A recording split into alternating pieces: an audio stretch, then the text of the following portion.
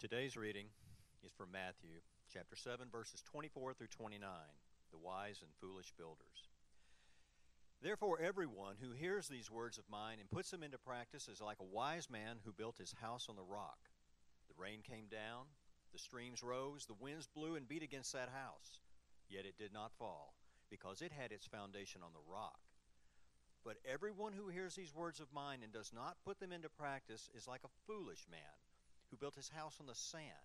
The rain came down, the streams rose, and the winds blew and beat against the house, and it fell with a great crash. When Jesus had finished saying these things, the crowds were amazed at his teaching, because he taught as one who had authority, and not as their teachers of the law. The word of God for the people of God. Good morning, Village people. My name's Travis. I'm one of the pastors here, and I'm glad to be here in a middle school cafeteria with you this morning. Welcome to Church in a School. It's an exciting time. So we got word several weeks ago that they were going to be redoing the gym floor in the middle school, and so we said, great. Can we have church in the gym in the elementary school? And they said, absolutely. And then we got word that they were going to be redoing the gym floor in the elementary school. So we said, can we have church in the cafeteria? They said, yes. So that's why we're here. Everybody take your paintbrush. And if you'll follow, Jeff, you're in the back. Can you wave your hand? If you'll follow Jeff down the hall, we're going to help them on the refinishing project. That's why we're here. It's not Scent Sunday, but we're going to serve. I'm so glad you're here, especially if you were here with us for the first time this morning. Maybe you had a kid who came to camp with us this week and you wanted to check out what this is all about. We are so glad to have you. I can't say thank you enough to our camp leaders. Some of you are in here. If you were one of our leaders this week, would you just raise your hand? Let us thank you again for all of your work to make that happen. Really, really great week. So thank you for that. I want to pray as we're continuing this morning. God, thank you that whether or not we are in a middle school gym or an elementary school gym or a middle school cafeteria or wherever we might be, that you promise to be there with us.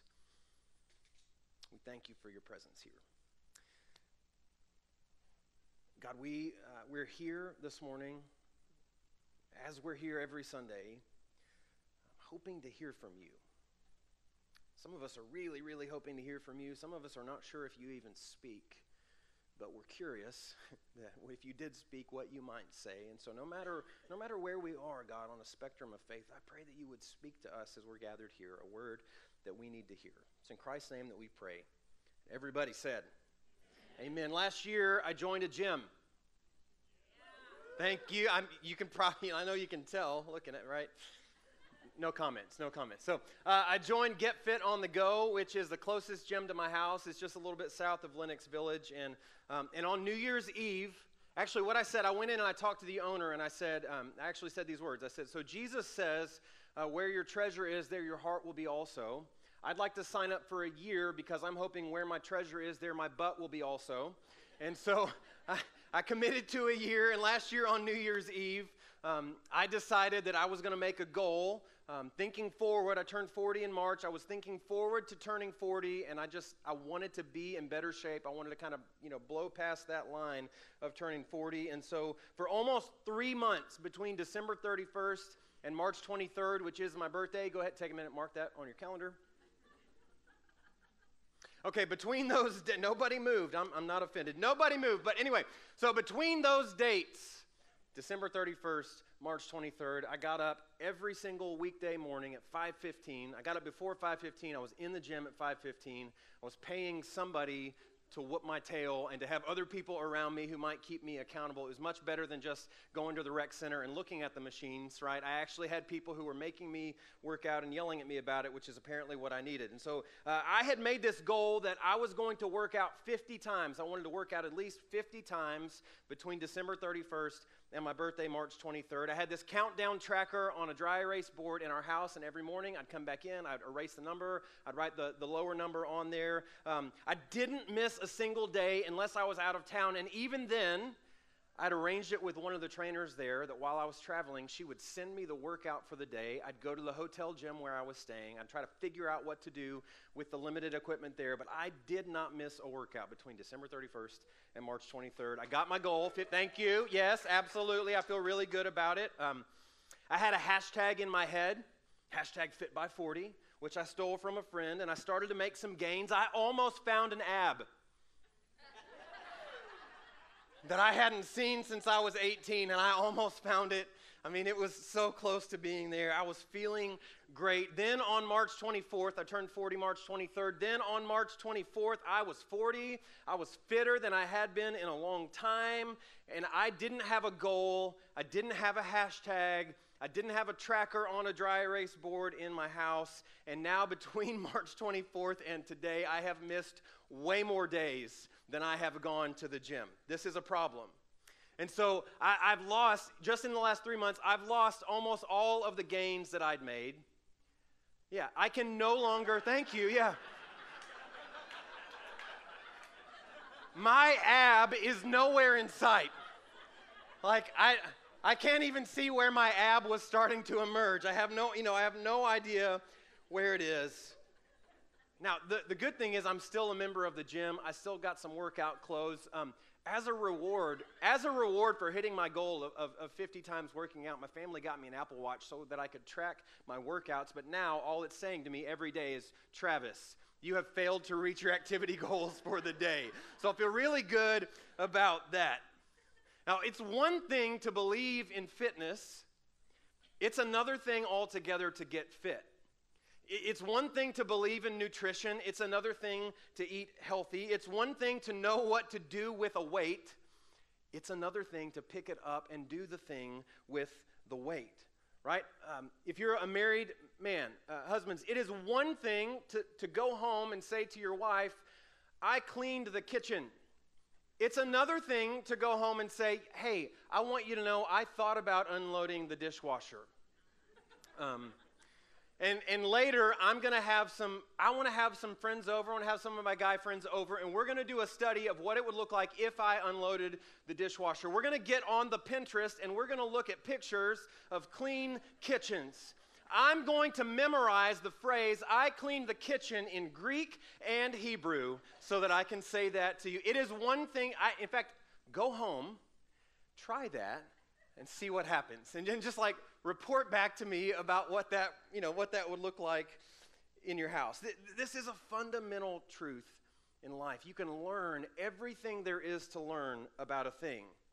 And when you learn about that thing, you might know more about that thing. You might feel better about what you know about that thing. You might be able to have a conversation about that thing. But until you do that thing, whatever that thing is, until you actually do the thing, it makes no difference in your life. The same principle applies to our faith. Right? It's kind of what Jesus is talking about here in this teaching at the end of what's called the Sermon on the Mount. And so based on these words from Jesus, what I want to do this morning for just a couple minutes is I want to talk to you and help you understand about how Jesus and Allen Iverson are different. Just go with me. I mean, maybe you've had difficulty telling them apart in the past, and I want to do whatever I can to help you with that this morning. And so I just want to help you differentiate between the two. I know this is a struggle. Allen Iverson, thank you. I loved watching Allen Iverson play, right? He was a point guard. Most of his career, he was with the Sixers. He was the first pick in the 96 draft. He was an 11-time All-Star. He was inducted into the Hall of Fame, I think, in 2016. For most of his career, he led the league in minutes played per game. I loved watching this guy play. I really did love watching him play. But somewhere in 2002, I think, there was a little bit of controversy about his efforts in practice, which led to one of the most iconic NBA press conferences in history. And so if you are not culturally aware, I want to show it to you this morning. I would like you to see the press conference so that you know what I'm talking about. Ladies and gentlemen, Allen Iverson. It's easy to sum it up when you just talk about practice. We sitting here, I'm supposed to be the franchise player, and we're in here talking about practice. I mean, listen, we're talking about practice. Not a game. We talking about practice. Not a game. Not the game that I go out there and die for and play every game like it's my last. Not the game. We're talking about practice, man. I mean, how silly is that, man? We're talking about practice. I know I'm supposed to be there. I know I'm supposed to lead by example. I know that. And I'm not shoving it aside, you know, like it don't mean anything. I know it's important. I do. I honestly do. But we talking about practice, man. What are we talking about? Practice? We talking about practice, man. We talking about practice. We talking about practice. We ain't talking about the game. We talking about practice, man. When you come in the arena and you see me play, don't you? Absolutely. You see me give everything I got, right? Absolutely. But we talking about practice right now. We talking about practice. Man, I hear you. It's funny to me too. I mean, it's strange to me too. But we talking about practice, man. We're not even talking about the game, the actual game, when it matters. We talking about practice. Alan, is it possible, though, that from where he's coming from? I don't know if you caught what they were talking about. Anybody count how many times he said practice? Anybody know? 16. He said practice 16 times in that press conference, which was awesome. And so here's the thing. According to the words of Jesus that Joy read for us a minute ago from Matthew chapter 7, here's the difference between Jesus and Allen Iverson. Jesus is all about practice, right? In case you didn't know, Jesus is all about practice. Jesus speaks practice. It's practice. No, I'm sorry. So Jesus speaks these words. He speaks these words at the end of the Sermon on the Mount. It's the lengthiest series or section of teaching. It's the most direct and practical teaching that Jesus ever gives to his disciples. And at the end of it, here's what he says.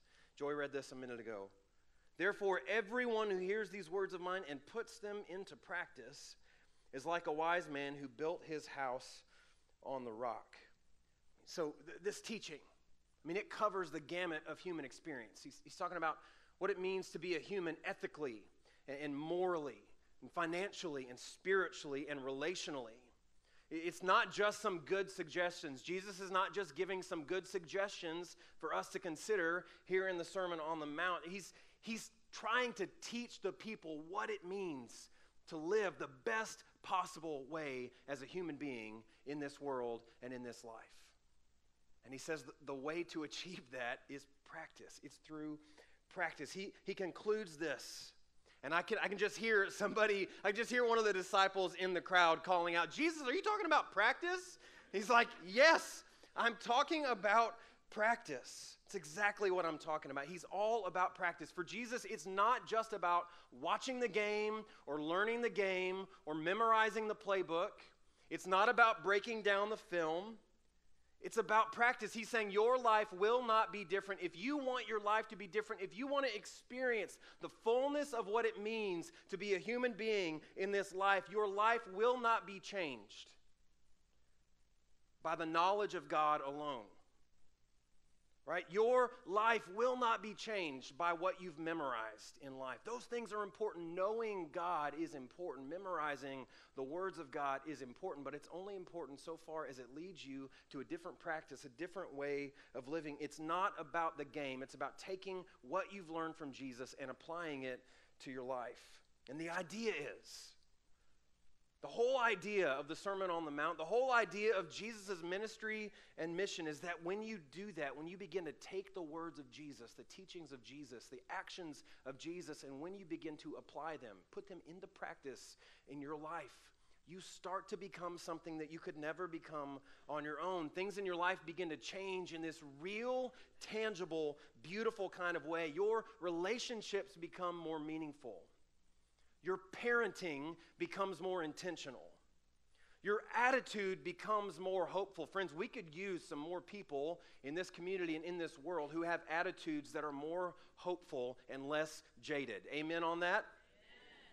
This only happens when we begin to put the words of Jesus into practice. Your interactions with other people become more positive. Your actions become more helpful. All all as a result of taking these words of Jesus and not just thinking about them or chewing on them or memorizing them or learning them in the Greek, but actually living them out. And little by little, before you know it, you start to find that your life takes on this new form, this new character. Things begin to change. Sometimes for us, when we put the words of Jesus into practice, things change in our lives that we didn't know needed to change.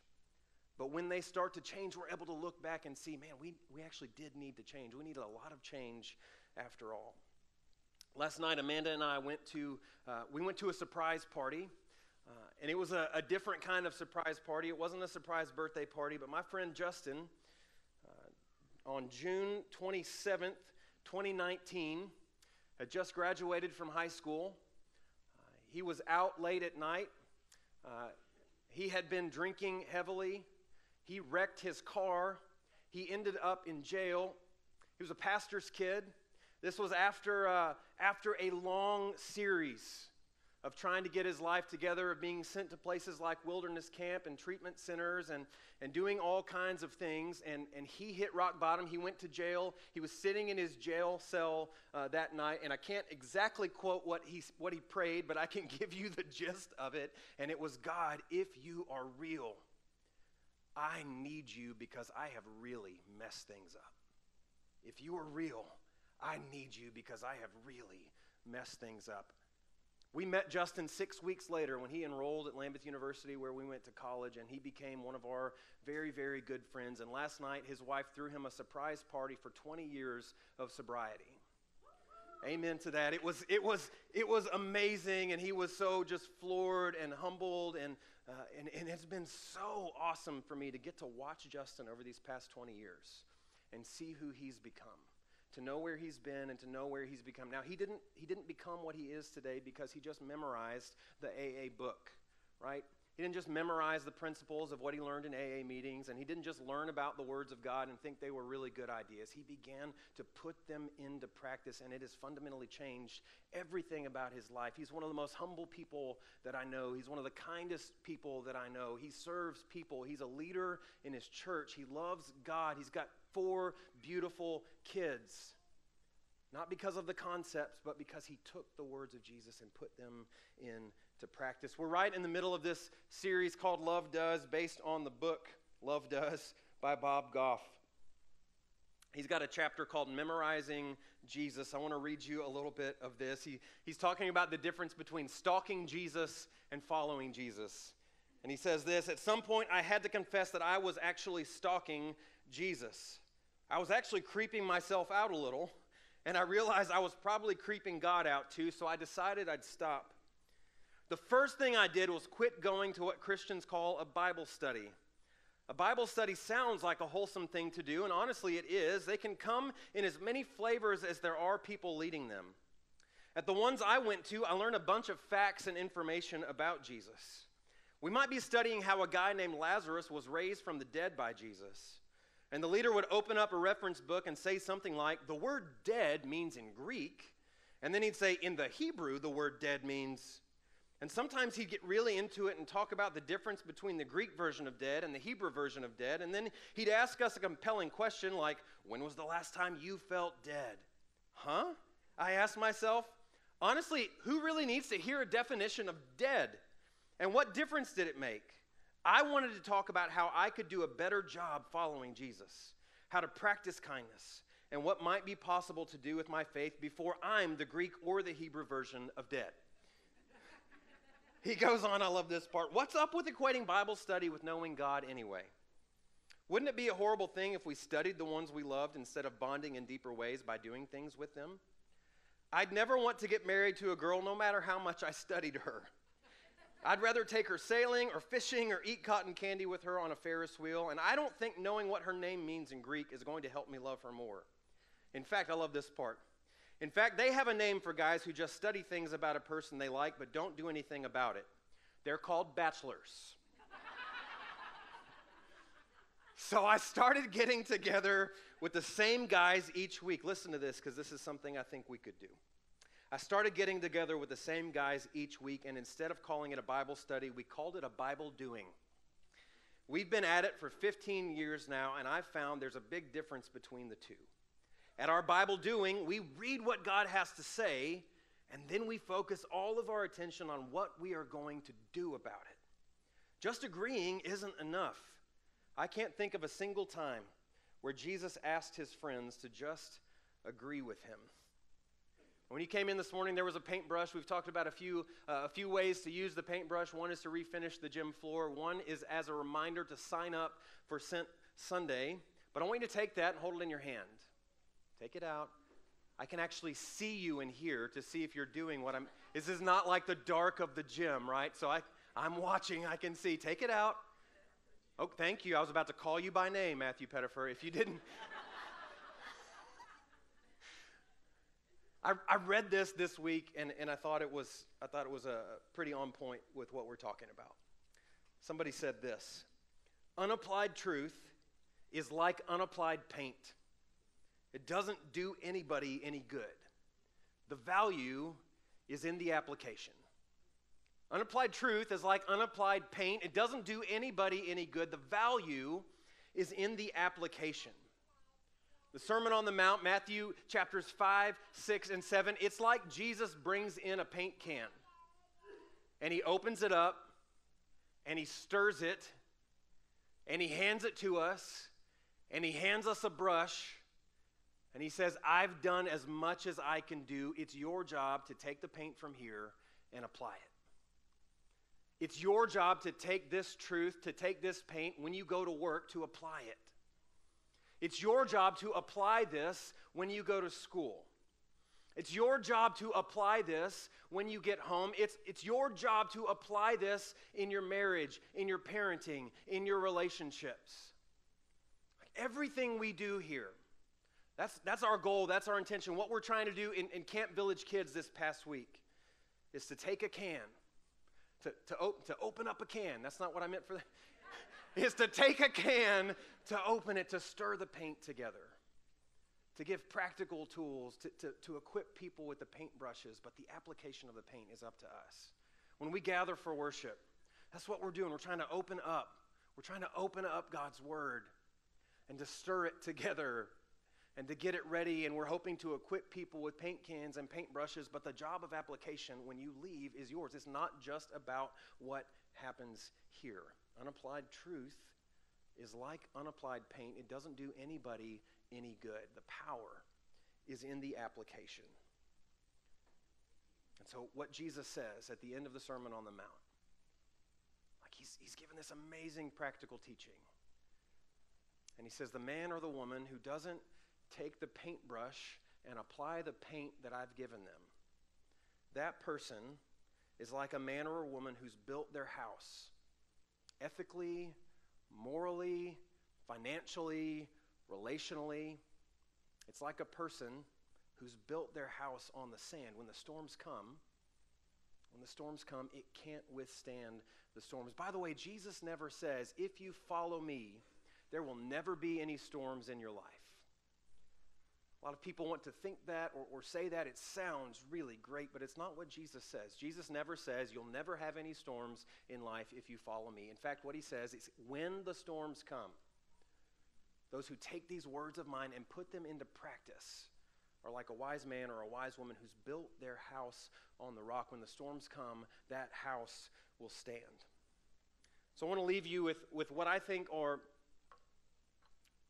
simple questions, but I think they're the two most important questions that followers of Jesus can ask themselves in any time, any situation, any circumstance, any scenario. And it's simply this. What is God saying to me in this? And what am I going to do about it? What is God saying to me in this? And what am I going to do about it? Right? At the end of the day, following Jesus isn't about the complexity of what you study. It's about the consistency of what you do. Right? It's not about the complexity of what I say on Sunday. That's not what makes this a great church. It's not about the complexity of what I say. It's not about how deeply I dig into the Greek and Hebrew and what we're like, just the amazing insight. It's not about the complexity. It's about the consistency of what we do. In your village group, it's not about the complexity of the study guide. is not about the complexity of your conversation. It's about the consistency of what we do together. What is God saying to me in this? And what am I going to do about it? When you open the Bible, what is God saying to me in this? What am I going to do about it? In your family, what is God saying to us in this? And what are we going to do about it? I'm going to pull back up 2 images that we started this series with. One is our beautiful mathematical equation. Just a reminder for us. If you have no idea why there's a Spock hand, go back, listen to week 1. It'll explain it so well.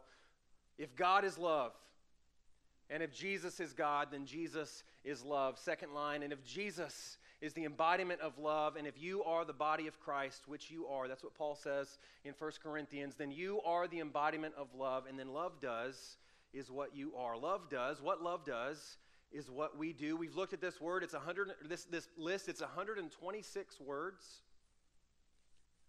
I don't know if you can see it in here this morning. These are the things that love does.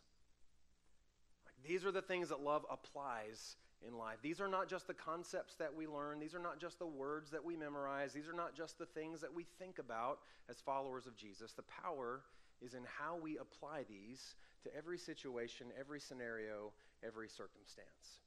So we're going to come to the communion table. We're going to have a time of prayer and communion this morning.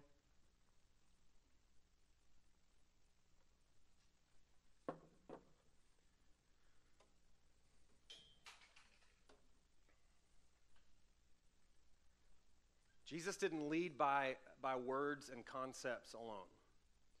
Right? Jesus led by example. Jesus didn't ask people to do anything he wasn't willing to do himself. And so we remember this story, which is the story of our faith.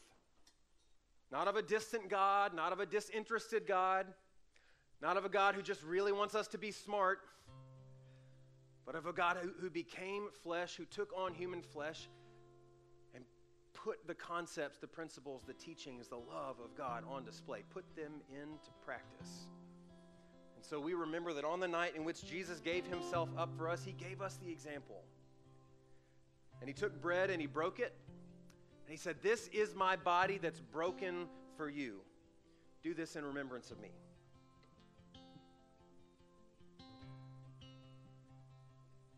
When the supper was over, he took a cup and he gave it to his disciples and he said, "Drink from this. This is my blood of the new covenant. It's poured out for you for the forgiveness of your sins. Do this as often as you drink it, every time you gather. And when you do this, remember me."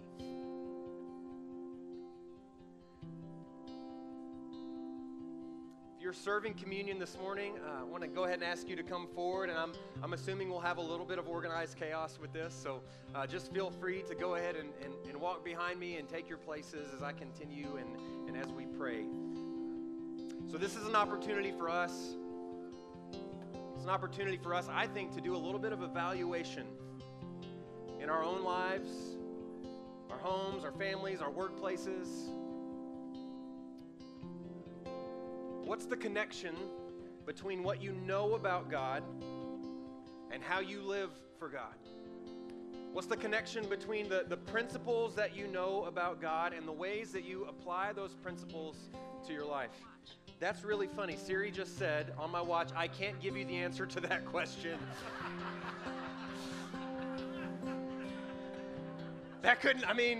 And it's true.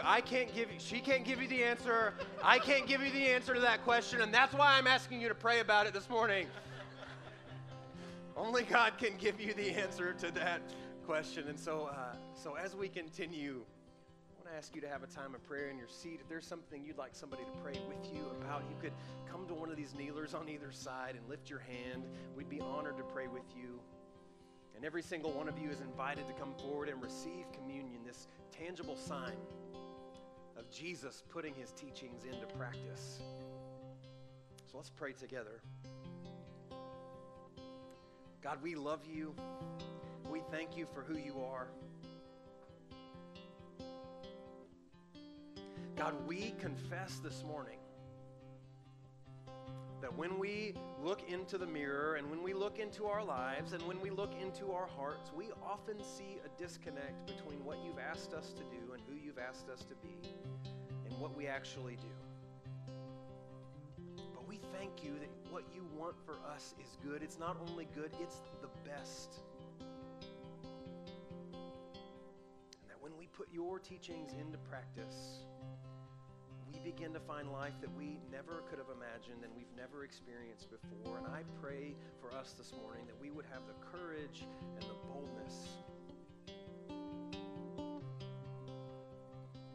not just to learn, but to do.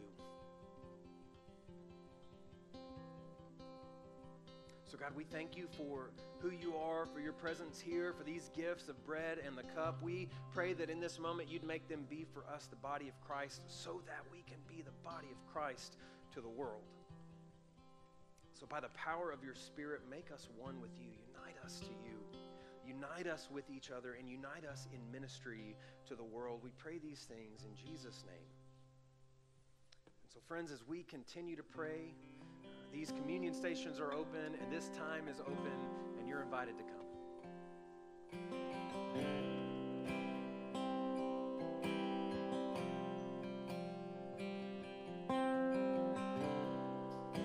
Worthy of every song.